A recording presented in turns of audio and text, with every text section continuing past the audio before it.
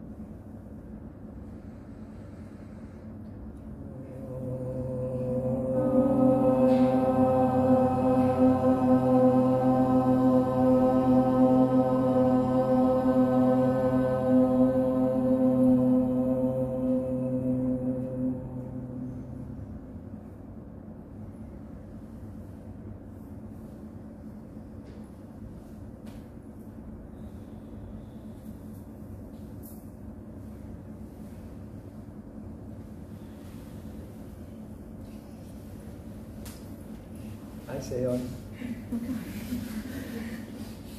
Oh, by the way, Unji is a singer. Very special. Yeah. Okay, lesson 28. Pratyahara. Subject many times mentioned because of its importance. There's a reason why it appears in lesson 28 and not in lesson 1.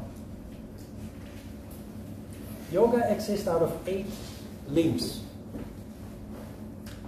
The most practiced limb is, of course, asana. All the other 7 limbs are mostly neglected, ignored, or even unknown. The first limb is yama, second niyama. Then you have asana. Then you have pranayama. And only then comes pratyahara. It's a very logical build-up, because those 4 limbs that precede pratyahara are the reason why you need pratyahara. As a result of the 4 limbs, yama, niyama, which force you to think and rethink yourself and the way that you function, which also leads to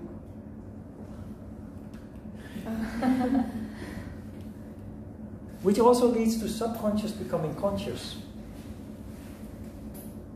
including your practice, which leads to asana and pranayama, leads to an awakening of consciousness. So you start to question everything. But not only that, you become increasingly sensitive, increasingly conscious of things about yourself, about life in general, about your past, things that you didn't think about before, that you were not aware of before. That is a good thing.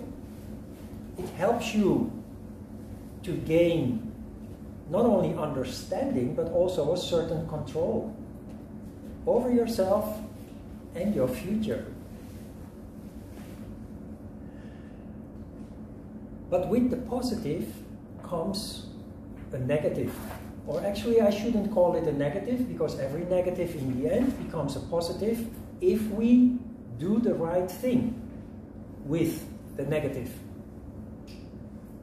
But you become aware of your pain. You become aware of traumatic experiences that you had in life when you were a child, when you were a teenager, or later on in life. There are memories that have influenced your behavior, that have determined your failure and successes. But you've never been able to see the connection. You've never been able to understand why. Especially, why do we fail? Why do we suffer? As a result of your yoga practice, your increased sensitivity and consciousness, you start to become aware of the good things and the bad things. So, because this is so important, I have touched upon the subject several times already, and I mentioned that yoga practitioners who only practice but do not study the text, the philosophy of yoga, and ignore the fifth limb, Pratyahara, they end up in emotional distress.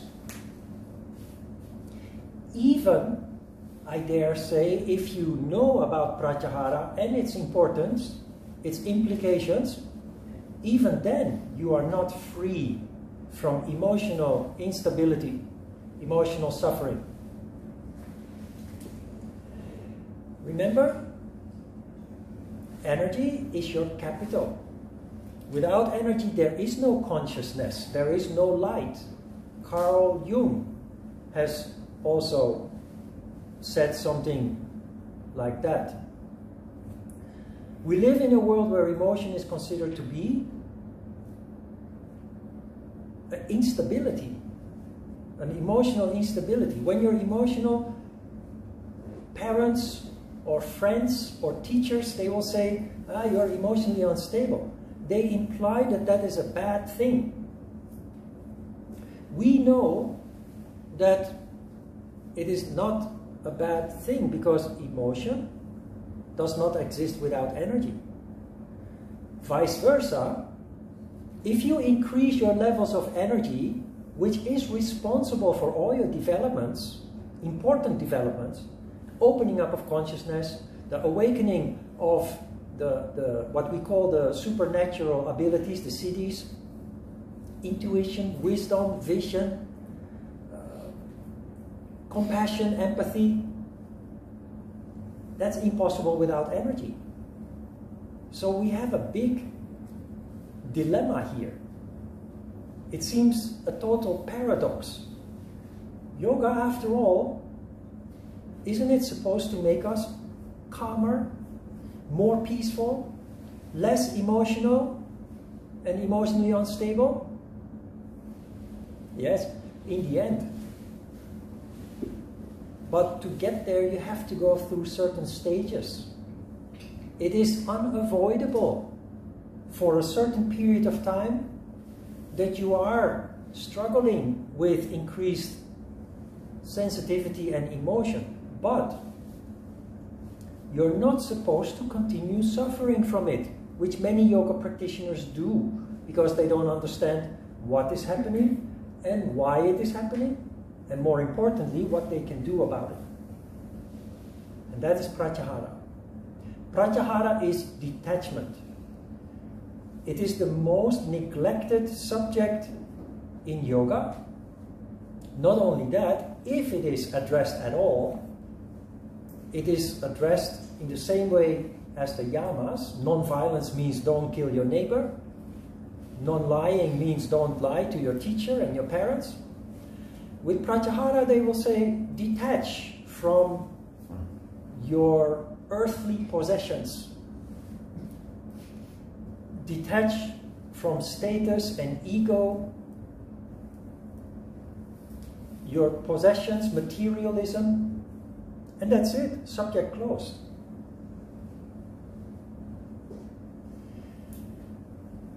We have broad nuance in all this. We know that ego is not necessarily bad. We know that a material foundation is important for the developments that yoga is presenting us.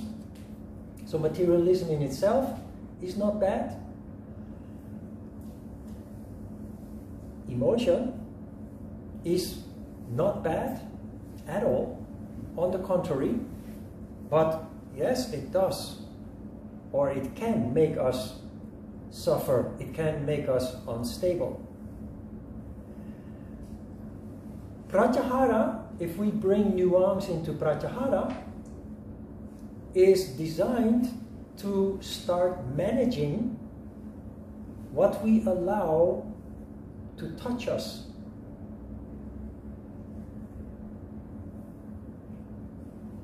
It is a management technique in which you focus on things that count, things that matter, things that are important, while at the same time ignoring and getting rid of things that are not important, that are not essential, that are in fact not only disturbing us but causing unhappiness, emotional distress and suffering. Now, it's much easier to talk about this than to put it into practice, because as part of your yoga practice you develop self-awareness with a capital S. You cannot develop self-awareness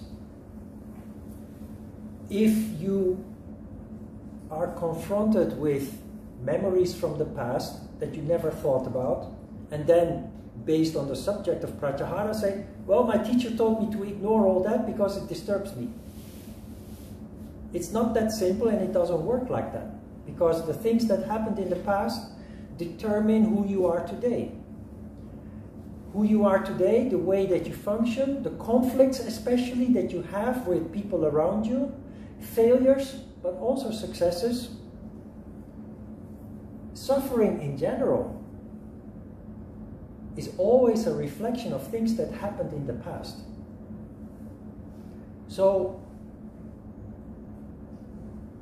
it is also important that when we are confronted with those kind of insights, memories that hurt in the first instance, that we have a look at them, that we try to understand what happened, why it happened, and how has it affected me, and how is it affecting me today.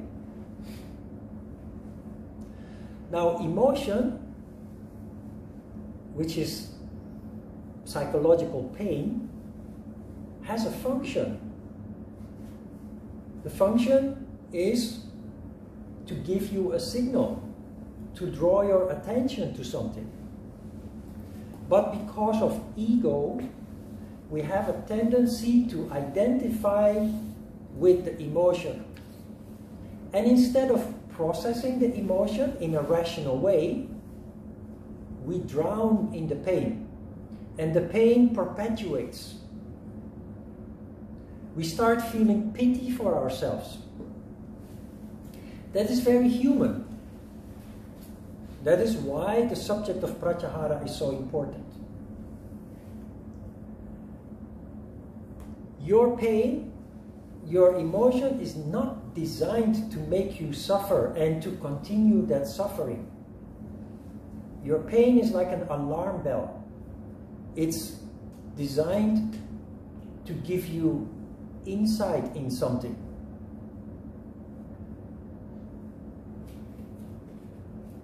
What we need to do, especially with memories from the past, painful memories, is to have a look at them honestly, investigate, try to understand, draw conclusions. We need to process so that we start building an understanding where we come from and where we want to go from now on in life, into the future.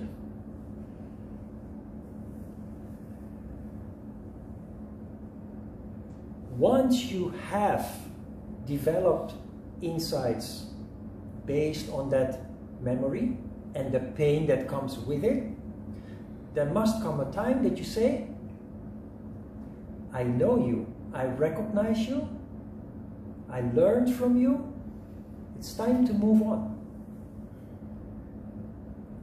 Now that I have drawn my conclusions and developed some understanding, I don't need you anymore. Do not bother me anymore. You literally have to do that with those painful memories. In fact, in the same way that you do with hurtful people. You have to come to a point that you say, I'm done with this. I'm done with you. So when I started practicing yoga, I will tell you a little bit about the process. When I started practicing yoga, I became aware of memories that go back to when I was a baby, still wearing a diaper. I have memories going all the way back to the age of 1 or 1.5. I don't know exactly, of course. Nobody knows. But very clear memory, with the pain included. I never ever thought about those issues, experiences, traumatizing experiences, that started rising to the surface of my consciousness after starting practicing yoga. And so, in the process, throughout the years, more and more memories started to come to the surface of my consciousness. Thank you. Kept repeating itself. So, for several years, I went through that process to the point that I needed a counselor, I needed a therapist, because I couldn't process all those impressions, all these perceptions. But at some point I realized this is not helpful, because I understood better what was going on with me than the counselor or the therapist. You recognize that? Pratyahara. And Pratyahara then became a very powerful tool to deal with all these disturbances. To the point that in the past 5 or 10 years, I never go back to those memories anymore. Well, before, it was almost, it determined my whole day. It determined my whole functioning. Instead of keeping myself busy with the past, I started keeping myself busy with the future. That in itself is a form of Pratyahara. Divert, take away your energy from what is bothering you and then redirect it to something of your choice. Yoga, Hapkido, coming to Korea, and everything that followed out of it. Those memories that in the past paralyzed me, almost destroyed me, they are like old friends now. Sometimes they appear once or twice a year. Some memory comes up again, and it doesn't touch me anymore, because immediately when it occurs, it's like as if I look at it and say, no more. It's not important anymore. But you have.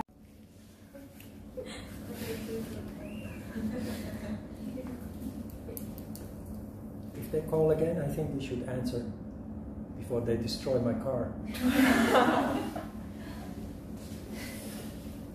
So Pratyahara is crucial for everybody. Even if you think you have not had any bad or traumatizing experiences in your life, it is crucial in how you deal with everything in life, with your boss, with your parents, with your partner, with everything.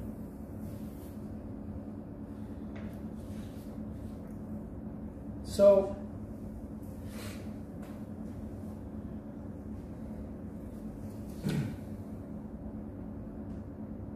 First of all, of course, you have to start becoming conscious, and because this has been a subject that we've been talking about from the very beginning of the course, I think you recognize your increased perception, your increased sensitivity and consciousness.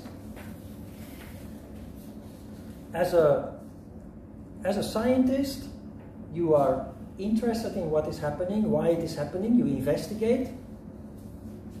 But at the same time, you now know that it can be destructive. It can be turning into something very negative. So yoga is not designed for you to suffer. On the contrary, yoga may lead initially to more suffering because of your increased sensitivity and consciousness, but it is designed to decrease your suffering. And that's only possible if you take matters into your own hand. You have to start taking control. Yoga is the science of control, also in this respect.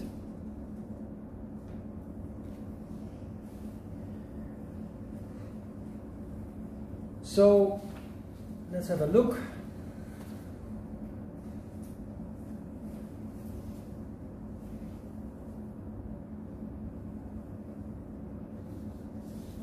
Yeah, page 1 I have addressed almost everything.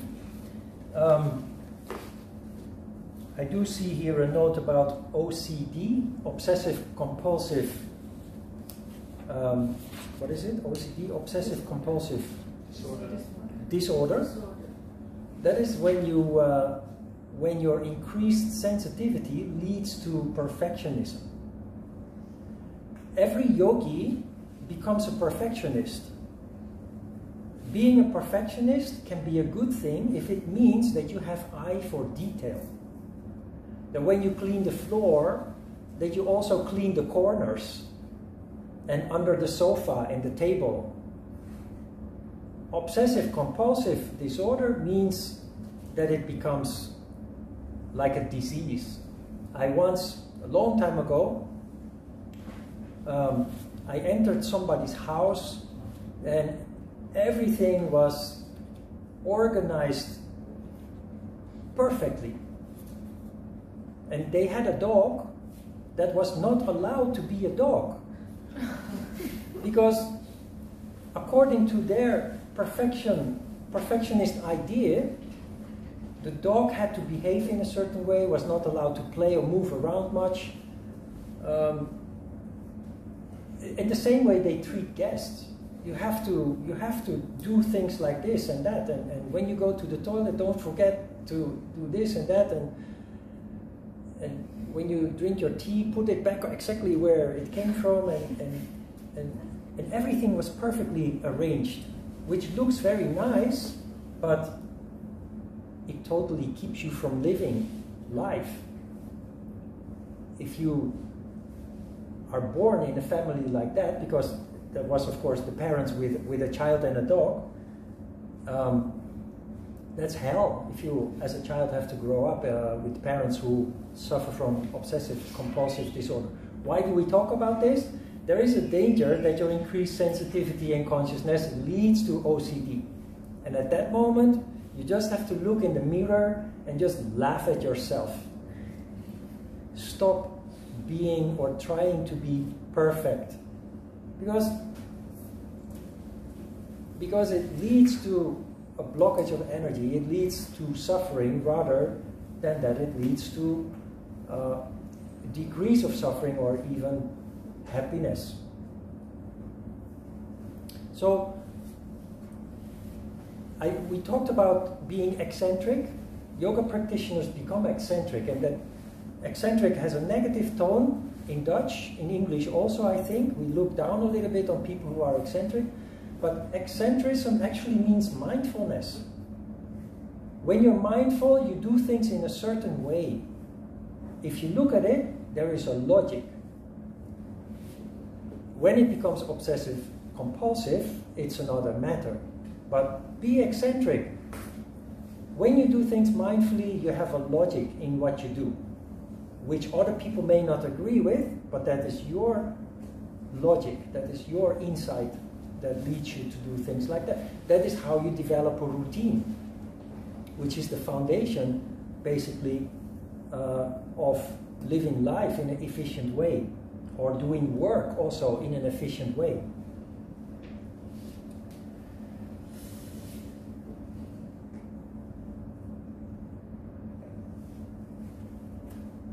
Page 2 starts with a paragraph touching upon unconditional love, basically. Because love is in fact attachment. So we talked before about unconditional love when we discussed the heart chakra. It comes back here, we don't have to elaborate too much on it. But love, most of the times, starts very wonderfully, right? Everybody who has been in a relationship has gone through the stage that you are in love, that you are with your head in the clouds, that you feel great, that you feel wonderful. When relationships consolidate, often totally the opposite happens, and we don't understand why, and we think that it is normal. We start to fight with each other. A tension occurs between the partners, and sometimes relationships end because of that. What is happening is that in the beginning, everything is free and open, but once we are committed to each other, the expectations come. I don't want you to talk with your friends anymore. Who were you talking to on the phone just before? I want to know. Or sending message, and we, in all kinds of forms, we expect things from our partners that cannot be realistically fulfilled, so we become disappointed. Because when you go into the relationship, you have some kind of vision of everything that you expect from that relationship, and 99% out of 100, that is not realistic. It can never be fulfilled. So where it comes to Pratyahara is, of course, that you must treat a relationship at the same time being detached. That does not mean, like we talked about before, that does not mean being not committed. You're fully committed to the relationship, but you're in control of your expectations. Because if you have expectations on your partner, unrealistic expectations, or projection of your own desires and wishes, it kind of poisons the relationship. Now, of course, the relationship is give and take and compromise from both sides, but when we feel unfulfilled in our expectations without being aware that it's our projection that is disappointing us and not the partner that is disappointing us, it is the reason why almost all relationships are struggling, have conflicts. So, unconditional love means that you keep in mind the path that your partner is on. Why?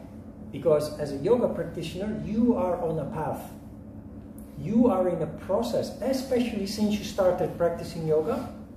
Your dharma starts to unfold. That means you have a certain direction in your life which you are driven to because of karma, that can become interrupted because of your partner, if your partner demands from you that you do not go in that direction. Now maybe I'm talking a little bit in riddles, but before I came to Korea, I was in a relationship with a partner who hated my dream of going to Korea. For me, it was almost like an obsession. It was something that I had to do. I really felt if I don't do it, I will regret for the rest of my life. And she would not accept that. So at some point, we had to separate. After 7 years, we had to separate. I had to force her to let me go. Kind of. In a non-violent way. Just one day, she said, okay, now I see that I better start living my own life. And I said, finally, I really said, finally, you understand. Finally, you understand. Finally, we get to this point where you understand that you cannot keep me from going. It is something so important for me that I'd rather die than not going. What am I saying here is that you have to have so much confidence in yourself that you can allow your partner to continue in their process of development. Which means that you must be able to let your partner go. When the day comes that they need to move on in order to stay in their process of evolution, of development. Can you follow this? It's not easy. Ideal, the most ideal, is that you can walk that path together. And that is what happens when you have karma that is very similar. You have a common vision of the future and a common goal. It will not be 100% the same, but then you can be in that process of evolution, of growth and development. You become one, basically. That is the ideal. That is what Ajita used to call the marriage in heaven. So that is not the marriage at the city hall where you sign a paper. It is the true fusion of two souls coming together. And frankly, in most relationships, that fusion is lacking. Because we don't connect with each other, soul to soul. We are too busy with the material aspects of our relationship, with our lower expectations and desires. So in that respect, Pratyahara is also very important. As a human being, every human being, you will be confronted with those expectations that you project onto your partner, or your partner upon you. You will be confronted with disappointments. But as a yogi, that does not happen subconscious anymore, or instinctive anymore. Next time when it happens, you take a moment for yourself and you ask yourself, what is happening here? And what do I remember about this? What do I remember about Pratyahara? What am I supposed to do with this situation? It doesn't feel good. I don't want to have conflict. So how should I handle this best? And in that case, you will come to the conclusion that indeed you are too much attached to your partner based on ego, based on expectation. And there you have to take a step back. It's very difficult, one of the most difficult things to do. But the one thing that you have as an advantage compared to before or compared to other people is you are conscious of what is happening. And that will allow you to steer it in the right direction, to take control. But it means overcoming your ego, always coming back to ego. It means overcoming your fears, because lots of expectations are connected with fears. Fears about the future, fears about what your partner is doing, fears about losing your partner, fears about being betrayed and what have you. The alternative is that you continue your relationship in a normal way, and what really happens is you put each other in a prison. And that is the condition most relationships actually are in.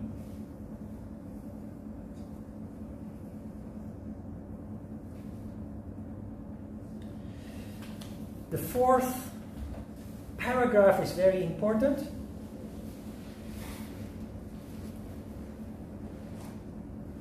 I kind of used it in the introduction of the subject, but it is actually really about blame and guilt. One of the biggest emotional distresses that we experience is blame and guilt, self-blame. Things that happened in the past that when you think of it, you cringe. You're horrified with the misery that you have caused in your ignorance to people that you love, but actually hurt.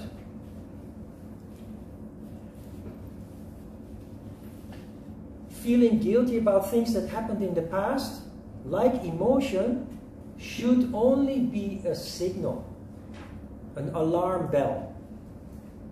If you interpret it as an alarm bell, you will learn from it not to behave like that in the future. The reason why we make mistakes is not evil intent. The reason why we make mistakes is because we are ignorant. It's our inexperience. So if you are honest about it, you draw conclusions and you try to avoid doing it again in the future. And that's all you can do. Continuing to feel guilt about something that happened in the past, something that you did or said to your brother or your sister or your mom or your dad that was very hurtful.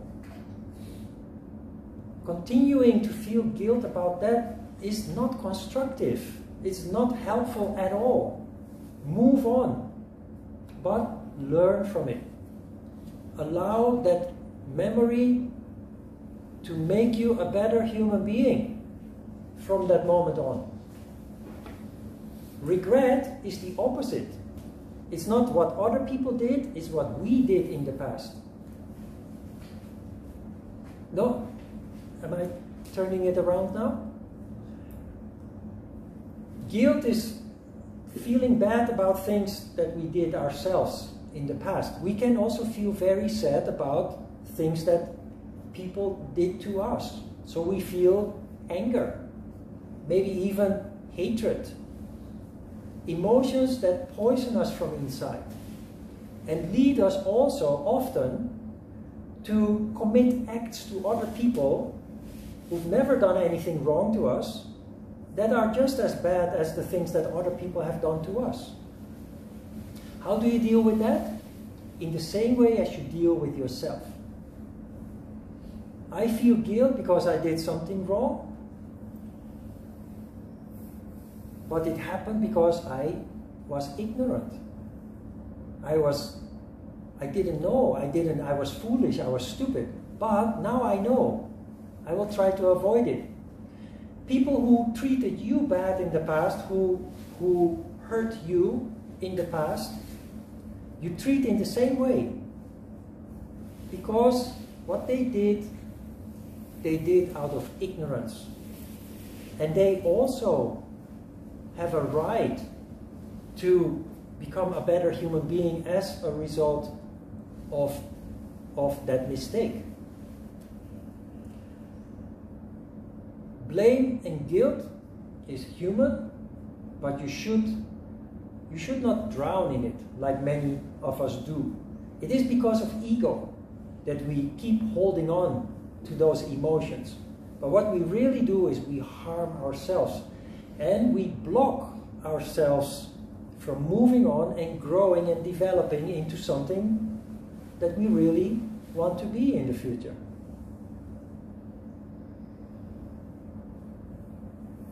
It is human to stay stuck, but for a yogi, we using Pratyahara, detaching ourselves, distancing ourselves, using our rational thought, we create room to evolve, to grow, to move on, to leave behind those things that caused pain.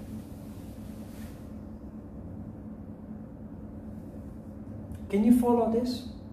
Can you see how incredibly important this is? Everybody is dealing with this. And worse, everybody is suffering, miserable because of this. Either we are filled with self-hatred because the things that we did out of ignorance, or we are filled with hatred towards other people because of what other people did out of ignorance. And even worse, we are filled with both self-hatred and hatred towards others. There is no end to it if you don't take control of it.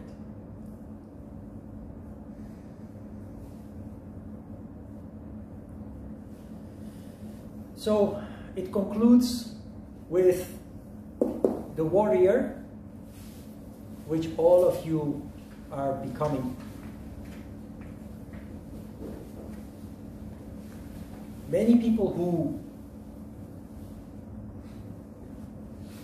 people who kind of reject yoga as being something new age, something for hippies, something for weak people. And they have no idea. I've had such people coming to class to try it out, and they are shocked by how difficult it is, and they never come back.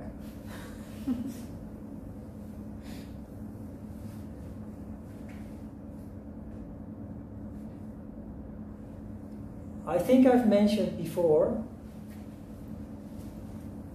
the word jihad. Jihad is an Arab word that terrorists use to justify killing people. Jihad.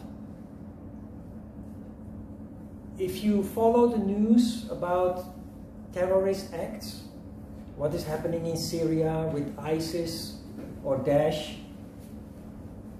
with Al-Qaeda, who blew up the World Trade Center in New York in 2001, the word jihad very comes up. Jihad is a struggle in which you don't kill other people, but in which you fight your internal demons. That is the real warrior. It is weak. It is weak to kill somebody else because of the struggle that you are having. Can you see?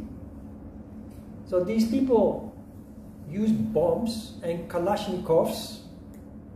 They murder other people, often in very torturous ways, innocent people, and their excuse is, this is our holy war. Yoga philosophy has a book this big. It's called the Bhagavad Gita. That's about this holy war. That is not limited to Islam, because every person in this world, regardless of your culture, your nationality, every person who, as a result of your process of becoming conscious, you will have this internal battle. That is something that you have to solve yourself, not by killing and blowing up other people. The Bhagavad Gita is a book on the surface, because it is written in symbolical language, just like the Islam, the Quran, is written in symbolical language. The book seems to describe a real war, a battlefield, with chariots and fire and arrows and spears and people cutting each other's throats with swords and knives. If you read between the lines, it is no such thing. It is not a physical battle with weapons and people dying. In the Bhagavad Gita you have Arjuna, who is a warrior, who every time when he is facing a dilemma, a conflict, he goes to his advisor, Krishna. And Krishna gives him insight, not how to kill people, but how to deal with his own demons. So it's an internal struggle, not an external struggle. It's a big problem in the world. The news on a daily basis is dominated by this struggle. That is the reason why I refer to yogis as warriors. Because the real warrior is the warrior in the spirit. That is much more difficult and therefore much more courageous than to just kill somebody else, thinking that you are dealing with your struggles. Can you see that?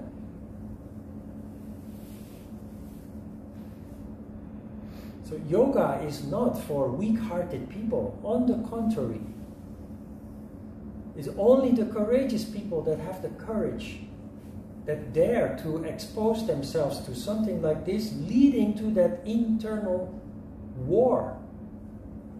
In the Bhagavad Gita, that battlefield is called the Kurukshetra. The Kurukshetra is the battle between the head and the heart. It helps you to navigate the minefield that the world is, where you have conflicting interests. The mind is telling you this based on calculation and rationalization, while the heart is telling you something else. Then people often ask me, how do I know what is the head and what is the heart? And that's something you can only find out by experience. When you are dealing with a dilemma and you have conflicting solutions and you don't know which one comes from the head, which you know often leads to more suffering, leads to more conflict, or the heart, which rises above ego and self-interest and often leads to diminishing of struggling and suffering. If you don't know, if you're not sure, you simply have to choose. Pick one and put it into practice. If it goes wrong, you have learned a new lesson. And you can try again. So don't be afraid to experiment. If you have conflicting ideas between the head and the heart and you don't know yet which one is the right one, you simply have to try. And based on trial and error, you will grow. And based on experience, further down the road, you become more skillful at determining which voice is the heart and which voice is the mind. That is how you learn to distinguish in this battle between the head and the heart. So not easy, but the only way to deal with it is simply putting it into practice and dare to make mistakes. Don't be afraid to make mistakes.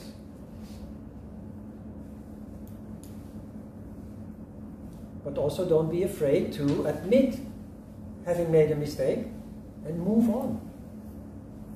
And sometimes that involves that we need to apologize if we were wrong. Ego usually is the biggest obstacle that we are dealing with in this whole battle.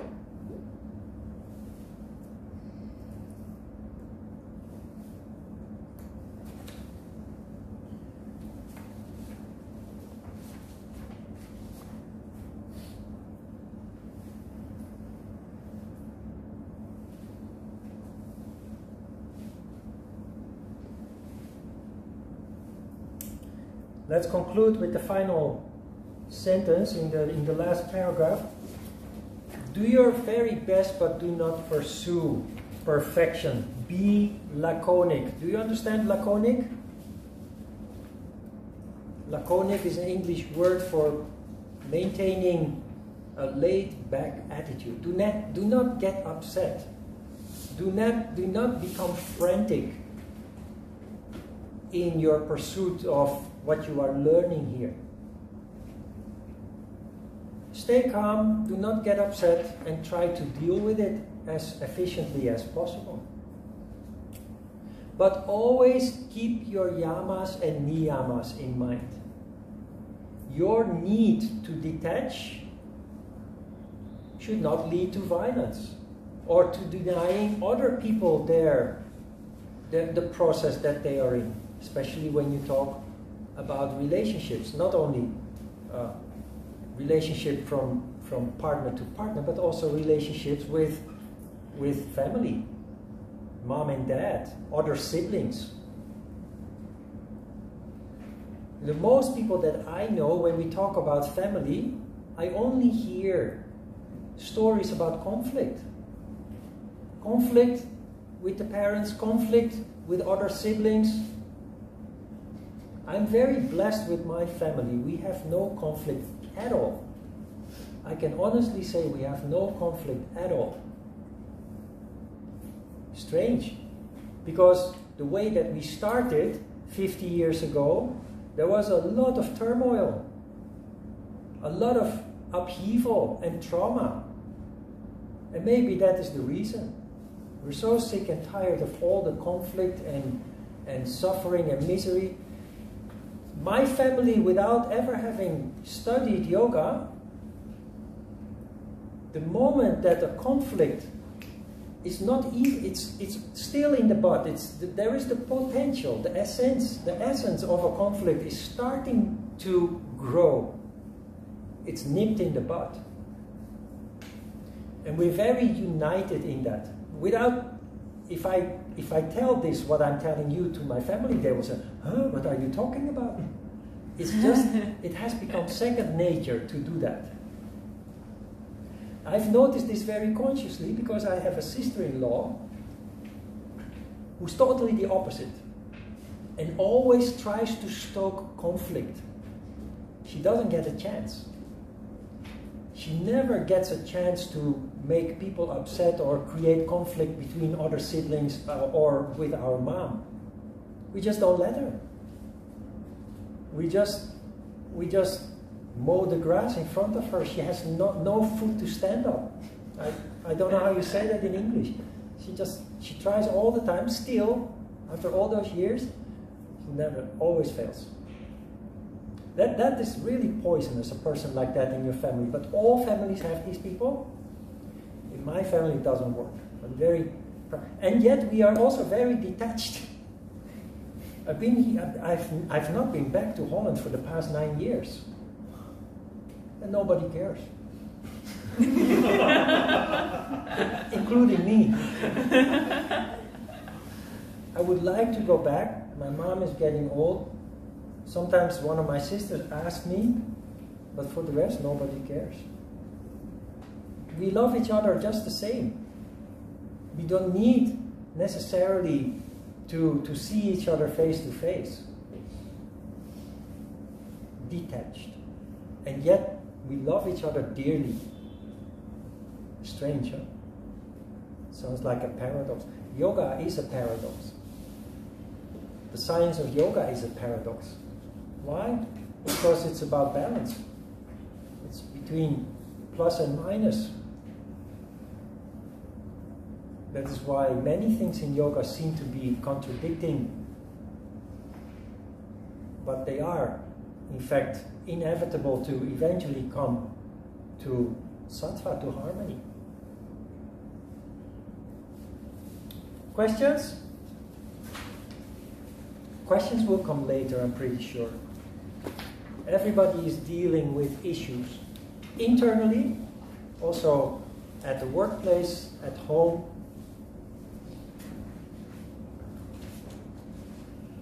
Do not hesitate to ask if something comes up. Okay, let's have a short break.